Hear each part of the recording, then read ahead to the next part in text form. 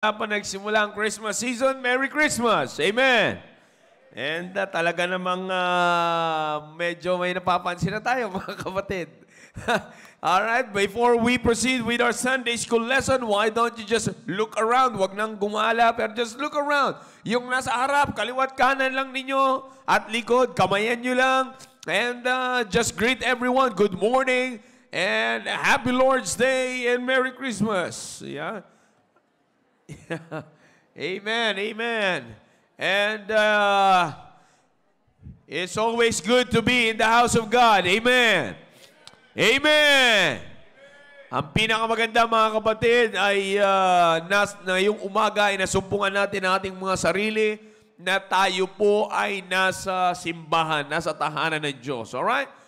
Ngayon po ay, alright, kung natapos yun na pong gawin yan, ay nais ko lamang pong nais tayo po ay magtutuloy sa atin na pong lesson. And alam niyo po, mga kapatid, alright, ready now, yung mga nakapwesto na po kayo sa upuan nyo, listen.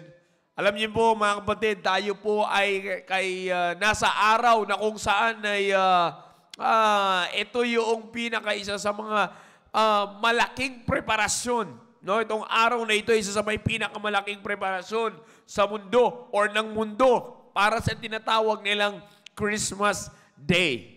Pero nais ko po ulit ipaalala sa bawat isa po sa atin, lalo na po sa mga nakasama namin ngayong umaga na first time, ay hindi po tayo naniniwala na ang 25 ay ang Christmas.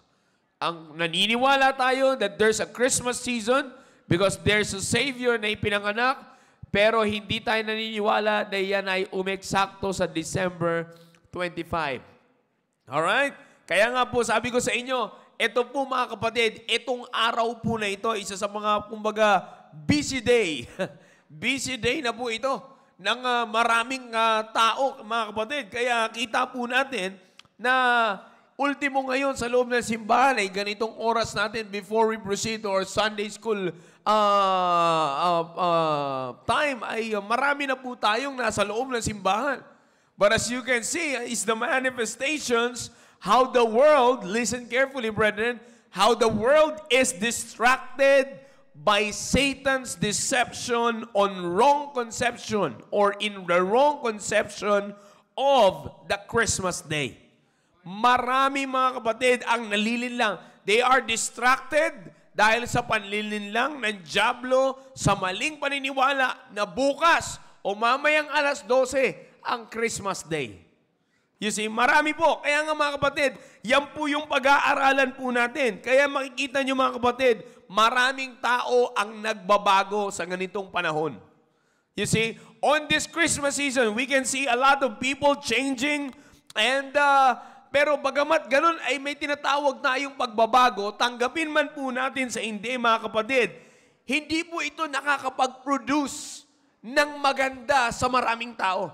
Kasi ito po yung pinakamaganda na mailagay natin sa isipan natin. Kung tayo po ay magbabago, dapat ang magiging resulta ng pagbabago ay maayos para sa tao. Naniniwala po ba tayo doon? Amen? Actually, kaya nga ang word is pagbabago. You see? So, dapat may mababago. At yung pagbabago na yon dapat ay ikaayos. Pero ang problema, mga kapatid, after the Christmas season,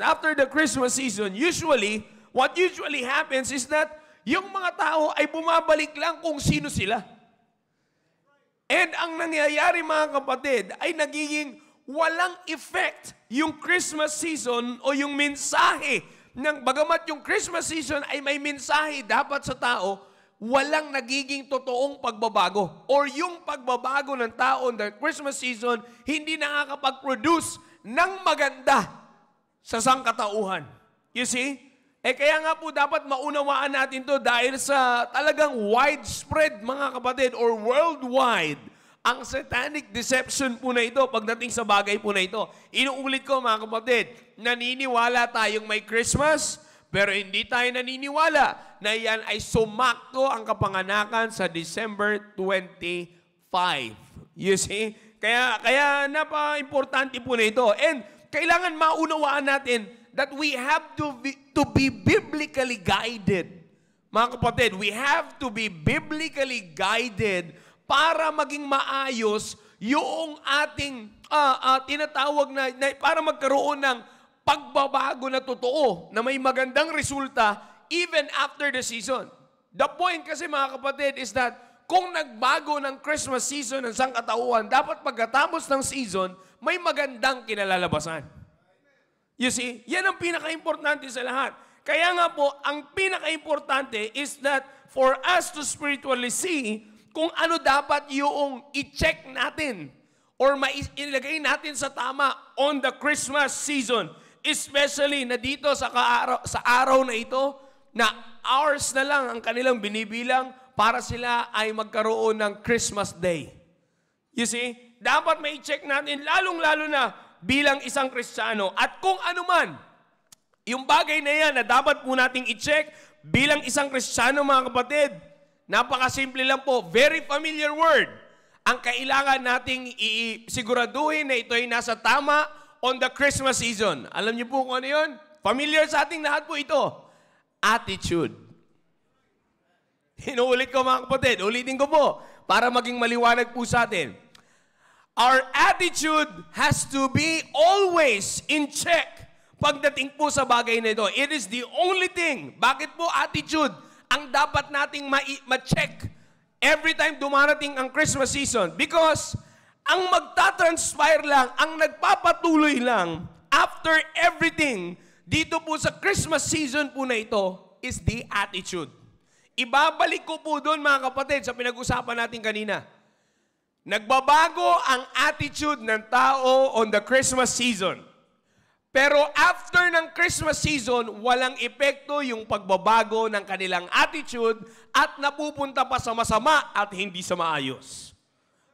Kaya maganda mga kapatid, we have to be biblically guided sa bagay na ito using the passages na matatagpuan natin sa Biblia na may kinalaman sa Christmas season. May example sa Bible. Ang kailangan na lang natin gawin, gayahin at sundin. Amen! Alright? In the book of Matthew chapter 2, wag po ngayon mag-alala, introduction na po yun. Kasama sa oras yan. Alright? Matthew chapter 2, verse 1 to 3, and then we'll drop down to verse number 7 to verse number 12. Alright? Matthew chapter 2. Are you there? Amen. Alright? Para po sa mga walang Bibles, we will provide a passage for you in the screen. Ayan, sa monitor po natin dito sa taas para maging maliwanag sa atin yan. Alright. Matthew chapter 2 verse 1.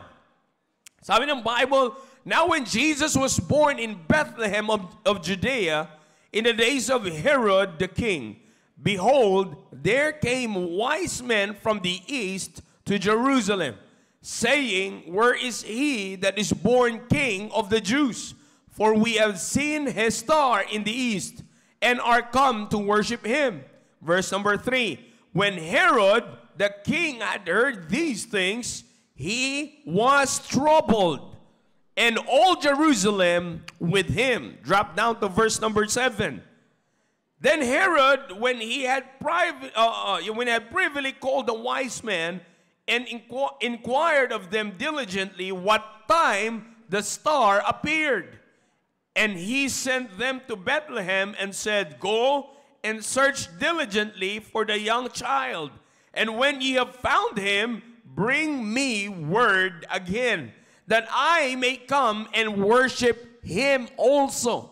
Alright, sino po yung nagsasalita dyan? Si Herod. Alright, verse number 9. When they had heard the king, they departed. And lo, the star, which they saw in the east, went before them, till it came and stood over where the young child was. Verse number 10. When they saw the star, they rejoiced with exceeding great joy. Verse 11. And when they were coming to the house, they saw the young child with Mary, his mother, and fell down and worshipped him. And when they had worshipped him, and when they had opened their treasures, they presented unto him gifts, gold and frankincense and myrrh. Verse 12. And being warned of God in a dream that they should not return to Herod, they departed into their own country another way. Let's try to read verse number 16. This is the last verse. Then Herod, when he saw that he was mocked of the wise men, was exceeding wroth, and sent forth and slew all the children that were in Bethlehem, and in all the coast thereof, from 2 years old and under, according to the time which he had diligently inquired of the wise men. Tayo po ay manalangin. Nagilang Diyos sa mga pangyarihan sa lahat, marami pong salamat, O Diyos, sa mga talata na binasa po namin, na pinagkalob niyo po sa amin sa umagang po na ito. Please continue to guide us, O God, and give us your wisdom, knowledge, and understanding so that we will continually grow by listening to this message, O God, Sunday school lesson, spiritually, O God, and not carnally, O God. Naway tulungan niyo po ang bawat sa amin, Banal na Espiritu, puspusin niyo po ang bawat isa para magkaroon ng maayos na attitude towards the lesson na aming pong pag-uusapan. Hinihiling ko po, O Diyos, na patuloy niyo pong gamitin po ang iyong lingkod para patuloy maging pagpapala sa inyo pong mga anak. Muli, kailangan po namin ito, O Diyos. Please continue to be with us and bless our Sunday school time. And also, O God, please continue to take care of our brethren na bumabiyahe pa lamang papunta po dito sa inyo pong simbahan. Ito po aming samod na langin sa matamis sa pangalan ni Jesus. Amen. All right, please be seated.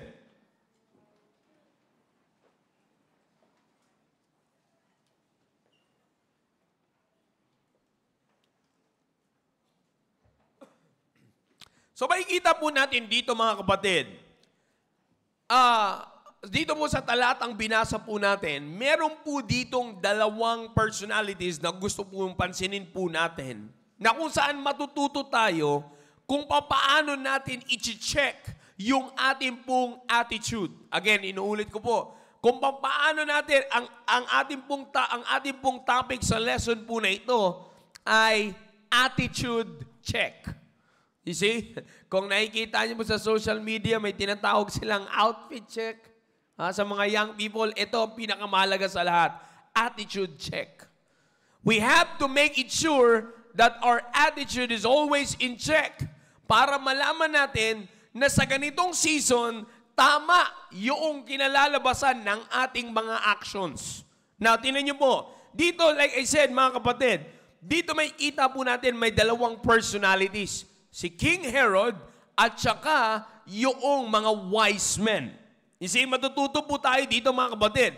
Now, bago ko po ituloy po yan dyan, katulad po ng pinag-uusapan po natin kanina, alam niyo po mga kapatid, sabi ko nga pagdating po sa season po na ito, marami pong nagbabago na tao. It can be clearly seen that every Christmas season, mga kapatid, the hype of every people changes. You see, nakikita niyo po mga kapatid, after, kaya nga kung talagang nagbabago, minsan kung bakit ko po sinasabi yan mga kapatid, anong pagbabago meron pagdating ng Christmas season? Bagamat hindi man natin ilalahat, pero saan ka mas madalas makakakita ng panahon na mas maraming mabait na tao? Bumabait ang tao sa tinatawag nating Christmas season. Yung mga bata, nagiging masunurin bigla. Di po ba nakakansin nyo? Yung mga bata, nagiging masunurin bigla. Hindi mo na kailangang pansinin, nagmamano bigla. Hindi mo na kailangan iganon yung kamay mo Magmamano na lang bigla yung mga bata. Which is, being a Filipino, alam natin that is the culture of our respect. Amen. You see? Alam natin lahat yan na respeto yan. Respeto natin yan sa mga nakakatanda. Pero mga kapatid, as time goes by, hindi mo makikita yan sa mga bata. Kailan mo na lang makikitang lalabas ang pagmamanong madalas? Christmas season. You see, bumabait, lumalabas yung mga po at opo. Diba? Lumalabas yung mga po at opo. You see, sa mga magulang, wala pa kayong inuutos. Ang bilis gumalaw ng mga bata. Di po ba? Yung mga ninong at mga ninang kaya nagtatago kasi nagiging maalalahanin ngayon ang inyong mga inaanak. Pero sabi ko nga po sa inyo, after the Christmas season, lahat nawawala. Are you following? Amen. You see, ano may papansin natin? Ngayon, Christmas season, pagpasok nga ng bear month, papunta pa lang sa Christmas season, kahit may November 1 pa eh. Christmas na yung nasa utak eh. Oh, you see, wala pa. Pagpasok na ng December, excited. After, wala na. Makikita natin, after ng, on the Christmas season, masaya lahat. Parang walang inaalala. Sabi nga napapansin niyo po ba sa ating mga Baptist lunch interviews, anong Pasko sa pamilya ninyo? Ang tanong natin palagi yan sa kanila. Maganda po ang mga sagot. Yung magkasama-sama lang. At saka kahit konti lang ang pinagsasaluhan basta nagkakasama. Pero after ng Christmas season, grabe na yung pag-aalala kung ano ang kakainin sa mesa. Pagdating ng Christmas season, gusto sama-sama, lahat talaga binabagyan ng halaga ang pagsasama-sama.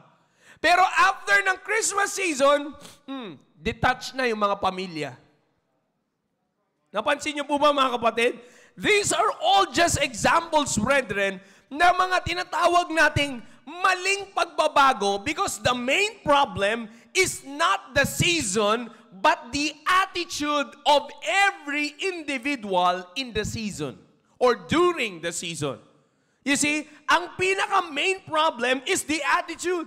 And the only main thing, mga kapatid, to keep our attitudes in check after all the occasions on this Christmas season is by simply knowing and reminding ourselves saan nakasentro ang ugali ninyo.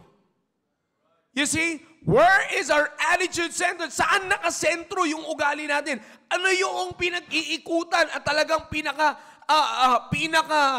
pundasyon ng pagbabago ng attitude on the Christmas season? Bakit po? Because mga kapatid, pag na-check natin ang sarili natin, kung yung attitude natin, kung saan yan nakasentro, yan ang magsasabi sa atin kung sino at kung ano ang nagdidictate ng pagbabago ng ating pag-uugali. You see, napaka-importante po niyan. Punta tayo kay King Herod. Alright? Makikita po natin yan. In verse number 3, makikita po natin si Herod, noong narinig niya po ang tanong, yung pag-i-inquire sa kanya ng mga wise men, nung tinanong siya sa verse number 3, alright? Or dito sa verse number 2, where is he that is born king of the Jews? Tandaan po natin, king din si Herod. You see that? Pero sabi ko nga, kinlarify niya po ito eh. You see? Sa verse number 4, he had gathered all the chief priests and scribes of all the people together. He demanded of them where Christ should be born. You see, makikita po natin yan. And they said unto him, in Bethlehem and of Judea, for thus it is written by the prophet. You see, kinlir niya po yan. Pero mga kapatid, makapansin natin na sa verse number 3 pa lang, may binigay ng pag-uugali. You see, na i-display, na ipakita si Herod. Ano yun? In verse number 3, Herod started with being troubled. You see, troubled po si Herod sa verse number 3. And in verse number 7 and verse number 8, tingnan niyo po in verse number 7 and in verse number 8, sa binasa pala natin sa verse number 4 or in verse number 5, sinagot na po siya ng mga priests and scribes kung saan. Pero in verse number 7 and in verse number 8, tinanong niya pa ulit yung mga wise men kung saan. Nagpakita sa kanila o anong oras, sabi nga dyan, and what time the star appeared. You see? And in verse number 8, and he sent them to Bethlehem and said, go and search diligently for the young child. And when ye have found him, sabi ng Bible, bring me word again that I may come and worship him also. Okay? Now, ito po mga kapatid. Ito po ang matututunan po natin sa i-display po dito na pag-uugali ni Herod.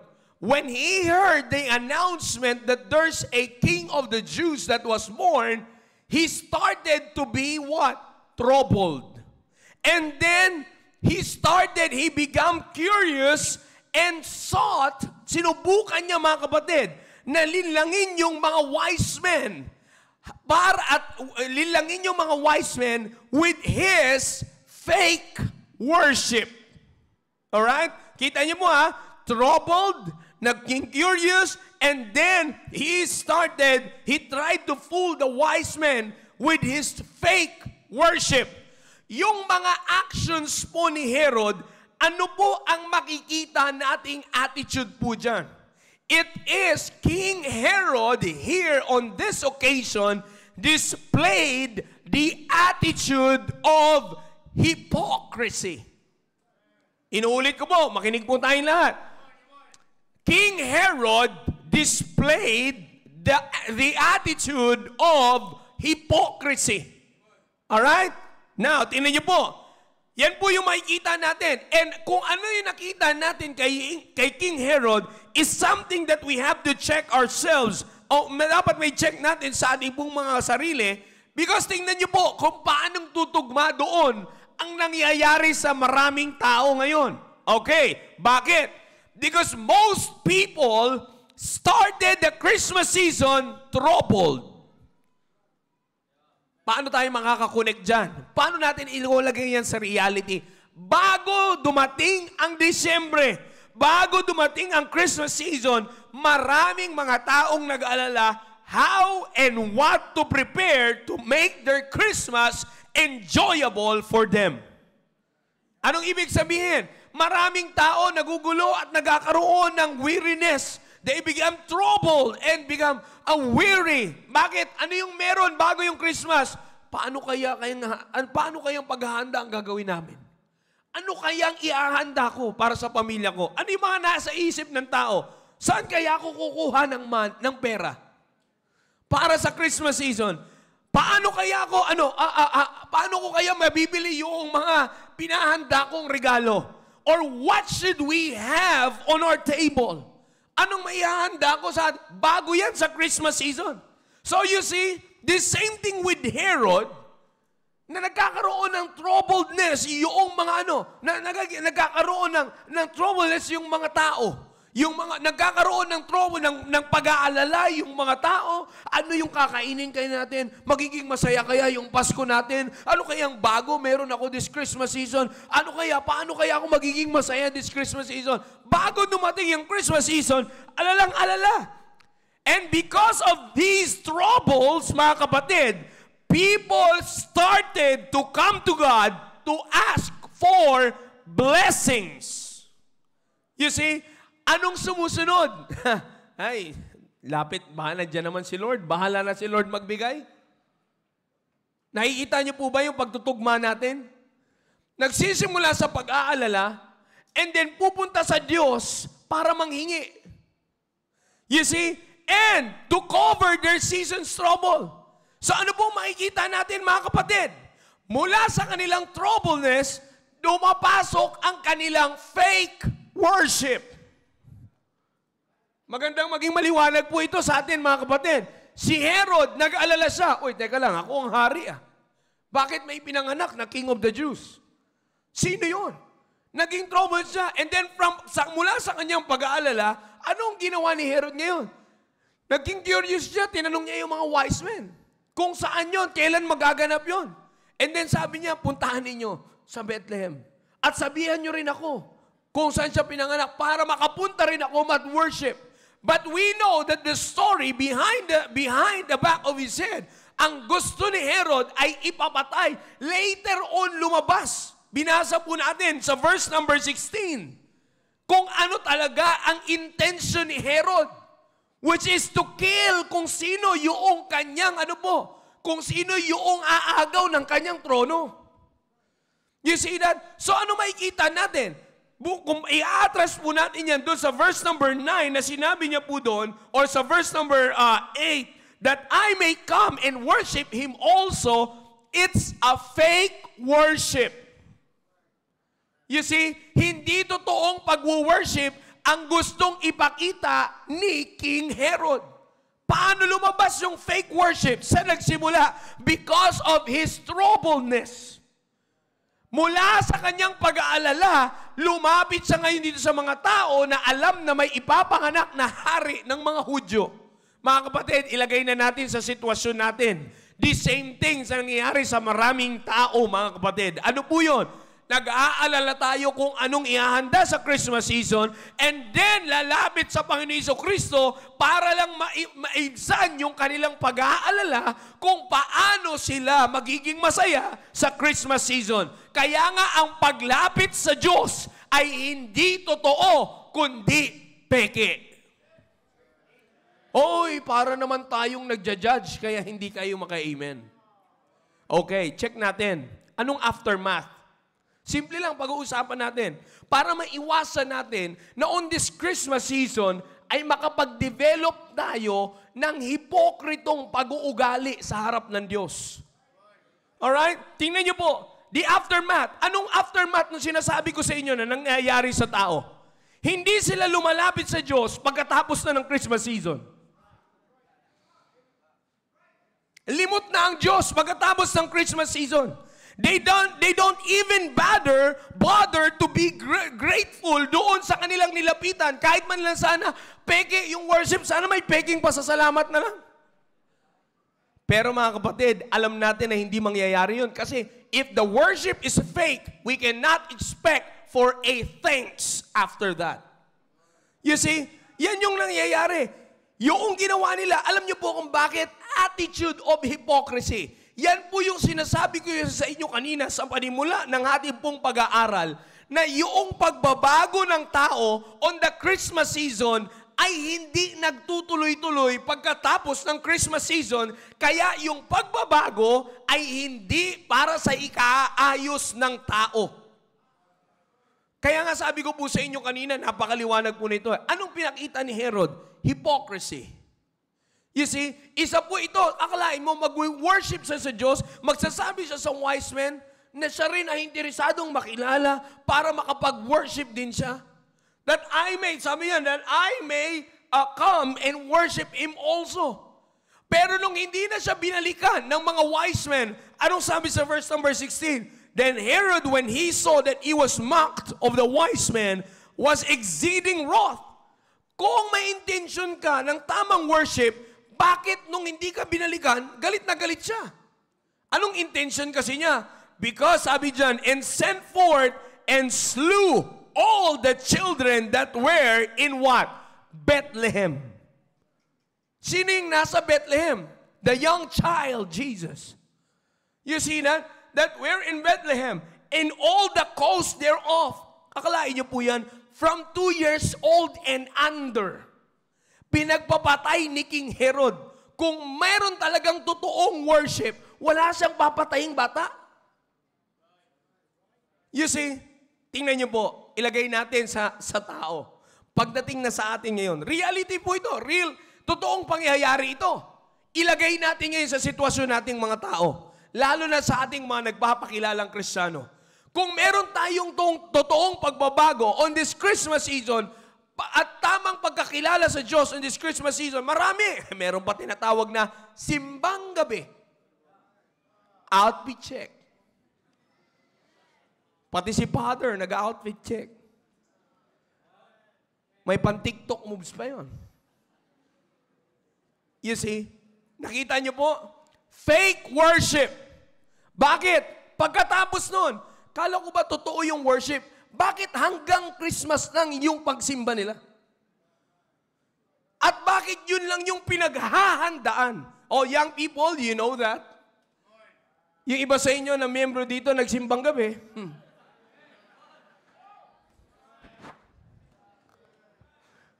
Oh, di ba? Kala nyo, na-post nyo eh. Kinakabahan, nag-check na yan, nag-check na. Oh. Di ba? Yan ang nangyayari. Bakit? Akalain mo, kung totoo yung iyong pagsisimba at may pagsasamba sa iyong pagsisimba, hindi ka lang mag-aantay ng simbang gabi. Tingnan mo, yung nag-post na nagsimbang gabi, hindi natin maimbitahan ngayong umaga. Nasaan yung totoong worship? Attitude of hypocrisy. Fake worship. Ano nagpo-produce? After ng Christmas season, patay yung kanilang pagiging banal. You see that? Yan po yung mga dapat po nating i-check. Even, mga kapatid, tingnan nyo po ang dapat natin siya sa ating buong mga sarili is that having this kind of attitude, pag hindi po natin ito nabantayan, ang resulta po nito is a very bad situation that will ruin our own reputation. Lalong-lalo na kung nagpapakilala tayong Kristiyano. Tagasunod ni Kristo, banal lang pag Christmas season. Pero pagkatapos, hindi na kilala si Kristo. Sounds familiar? Kaya nga mga kapatid, siya sa atin din po natin ang sarili natin. Baka kaya rin po tayo nandito kasi inaalala din natin. Ang pagsisimba lang natin ay dahil sa pag-aalala mo ng ipinanganak na Kristo. Pero pagkatapos na nitong season na ito, hindi ka na makita sa anniversary. Sa atin na mga members, alalang-alala tayo, tuwan-tuwa tayo on the Christmas special presentations and programs of our church. Pero after ng Christmas season, hindi na tayo natulong sa area. Fake worship will kill your spirituality. You see that? Attitude of hypocrisy will kill our spirituality. Next, the last, ang mga wise men, tingnan natin. Ito po kasi yung mga nakikita, marami tayong pwedeng i-check na attitude, mga kapatid. Pero ito po yung mga makikita natin, kumbaga, nasa top na attitude ng mga tao ngayon. You see? Punta tayo sa mga wise men. Punta naman tayo sa magandang attitude na dapat nating i-check. Verse number 9 and verse number 10. Sabi po dito, when they had heard the king, they departed. And, lo, the star which they saw in the east went before them, till it came and stood over where the young child was. When they saw the star, verse 10, when they saw the star, they rejoiced with exceeding what? Great joy. Great joy na, exceeding pa. You see? Sino yan? Yung mga wise men. Now listen. The wise men in verse number 10, in verse number 9, in verse number 10, makikita po natin that they were guided by God. They were guided by God, kaya nga nag-rejoice sila. In verse number 10, you see, when they saw the star, they rejoiced with exceeding great joy. Take note, hindi pa nila nakikita ang bata. Ano pa lang yung nakikita nila dyan? The star. Ano ibig sabihin, mga kapatid? That represents that God's presence is among them. And what produces great, exceeding great joy? The presence of God. Kaya makikita natin sa verse number 9 and verse number 10, yung star, it guided the wise men and it produced them exceeding great joy. Bakit? They were guided and they are rejoicing because they know yung presensya ng Diyos ay nasa sa atin. Kaya nga mga kapatid, in verse number 11, it brought them to true worship that resulted to their offering quality. Or I mean, in their quality offering. Ano pong ibig ko sabihin? Naku, nakarinig na naman ng offering. Giving na naman to. Yun na nga. Now, listen carefully. Tingnan niyo mga kapatid. Kaya nga mga kapatid, yung mga wise men, makikita po natin, presensya pa lang ng Diyos, may exceeding great joy na. Si Herod, saan nagsimula? Troubledness. The wise men started where? Exceeding great joy. Nakita niyo yung pagkakaiba? You see? Kaya nga ano naging resulta sa mga wise men? Dinala sila sa tamang worship. Basahin natin, verse number 11, para maganda. And when they were come into the house, they saw the young child with Mary, his mother. At nung nakita nila, sabi ng Biblia, and what? Fell down and worshiped him. And when they had opened their treasures, they presented unto him gifts, gold, they presented unto him gifts. Ano yun? Gold and frankincense and myrrh. Alright, nakita niyo po. Tingnan natin yung kanilang in-offer na gifts. Quality ba? Yes or no? Yes. Because those are their wealth. You see, yan yung yaman na meron sila. Nasa isip kagad natin. Ito na naman siya, sabihin naman ni Sir Joe dyan. Yung dapat magbigay tayo ng quality tithes and offering. Tinan niyo, wala na nakakatawa sa inyo. Kinakabahan na eh. You see? Now, ito, panghahanda ko na nga lang ito dun sa ampaw eh, bibigay pa sa mo. You see, tinan niyo po ang ibig ko sabihin. Bago tayo pumunta dyan. At in fact, hindi naman yan ang main point. Makikita natin dito mga kapatid, bago sila nagbigay, anong nauna? Balikan natin yung verse kung may di-display po ninyo. Sir, kung mababalik natin yung verse para makita natin lahat. Anong sabi dyan? Bago tayo pumunta dun sa, they presented bago dun sa, and when they had opened their treasures, they presented unto him gifts. Bago pumunta dyan, ano po yung nauna? They fell down and what? Worship. Nakita niyo po mga kapatid, bago ang pagbibigay, they worship first. Because true worship produces proper giving. Ano po ang dinidisplay dito na attitude na maayos ng mga wise men? Their attitude of generosity. Pagdating ng Christmas season, maraming mga kinikilalang generous. Sino yun? Sila ninong, sila ninang, si lolo, si lola. Kaya yan yung mga tinatadtad ng mano. Bakit? Generous yung mga yan eh. You see? Pero paano nila dinisplay yung attitude of generosity nila? By worshiping Him first. Kaya naging quality yung kanilang maibinigay. Because they started with what? Worship. Paano natin makikita na true worship yung sa wise men? Because presensya pa lang ng Diyos, they already had the exceeding great joy. Bago nila makita physically, the presence pa lang, masaya na sila. Na ilagay natin ngayon sa atin mga kapatid. Bago dumating yung Christmas season, we cannot deny the truth and the biblical fact, brethren, na mula January hanggang Nobyembre, bagamat tinatabla natin madalas, matagal nang nararamdaman ang presensya ng Diyos. Hindi na tayo maka-amen doon. But I believe that you know what I'm saying is true. We have been guided by God all the way from January to November. Ang presensya ng Diyos kailanman hindi nawala. It's always there.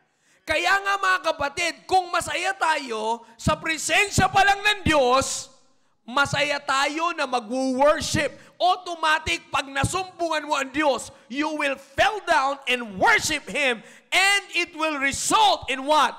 Quality offering. Kaya hindi mo iisipin kung anong ibibigay mo sa Diyos. Bakit? Because yan ay resulta lamang ng tamang worship, ng totoong worship mo sa Diyos. Bakit sila nagkaroon ng totoong worship sa Diyos? Because exceeding great joy ang meron sila, presensya pa lang. Ngayong Christmas season, mga kapatid, yan naman dapat nating ma-check. You see, tayo madalas on the Christmas season, i-check natin, nagiging generous tayo. You see, mapagbigay dito, yung pagbibigay na meron tayo ng December sa tao, hindi parehas yan ng January to November. Amen. Because kung totoo yan, di dapat January, February, March, April, May, lahat yan may ampaw. Dapat lahat yan may pulang sobre. You see? Pero sabi ko nga mga kapatid, kailan ang susulpot ang masayang pagbibigay? Disyembre. After ng Disyembre, pagka nilapitan mo yung tao, o sige nga, may lumapit, try nyo.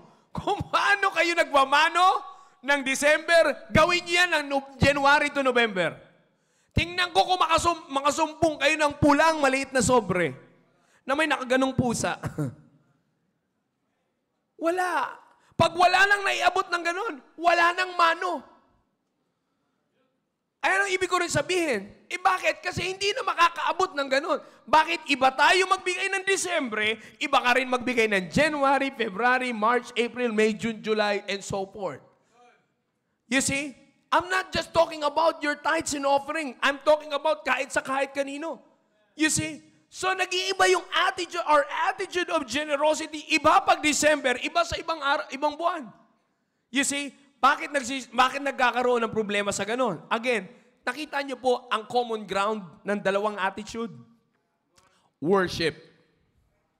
Yung isa true, yung isa fake, yung isa what? True. Alam niyo po ba ang magkaka-apekto ng hindi maayos sa pagtatapos po natin, mga kapatid? Tingnan niyo po. Sa pagtatapos po natin, ang nakaka-apekto sa pagkakaroon ng hindi maayos na attitude during Christmas season is our worship. Balikan natin yung sinabi ko po sa inyo kanina. Yung sa sinabi ko po sa inyo kanina regarding kung saan nakasentro. You see, saan nakasentro yung ating tinatawag na attitude on the Christmas season.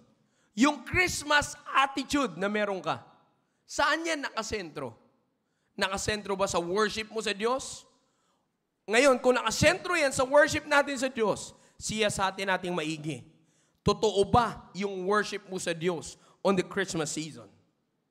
Because, sabi ko nga po sa inyo, it's either you will develop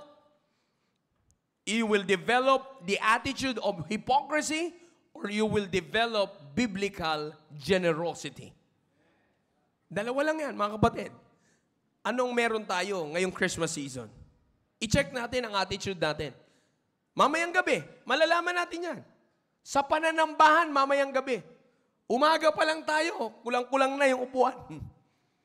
Ramdam na natin yung ine-expect mo na biglang may lakad. Excited na sumama sa iyo ng Sabado, excited sumama eh. Pagdating ng sunduan, ay, may biglaan pala kaming lakad, napaka-importante lang. Kung hindi lang nakakahiyang magtanong saan, sa market.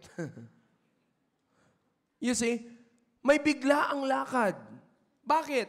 Siyempre, alam natin ang hinahandaan ng mundo, Noche Buena.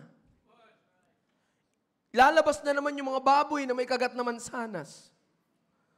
You see? Kaya ko lang sinasabi yan, mga kapatid, i-check natin. Mamayang gabi, malalaman yan kung sino ang babalik o hindi. Amen? Tumahimik tayo bigla kasi iba nagpaplano na. Siguro hindi naman pansin ni Pastor, di ako magsimba mamaya.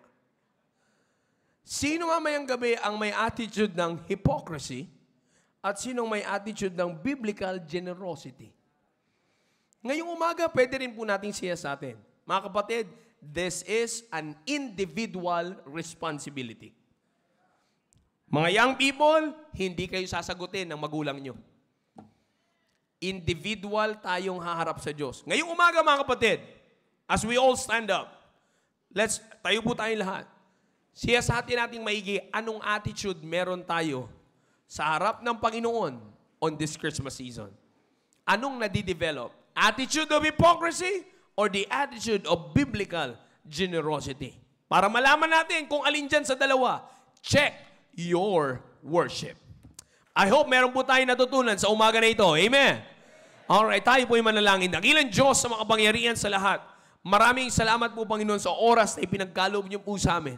Salamat at patuloy niyo pong pinangungunahan ang bawat isa, O Diyos. Salamat at patuloy niyo po kaming binibiyayaan ng pagkakataon na patuloy na lumago despite ng dyablo ay patuloy na nanggugulo sa aming pong buhay Kristiyano. Once again, O God, muli maraming salamat sa patuloy na magpapakita niyo po ng inyong kadakilaan sa buhay po namin sa araw po ninyo. All the glory belongs to you, O God. All these things, Father, I pray in Jesus' name. Amen. All right. Remain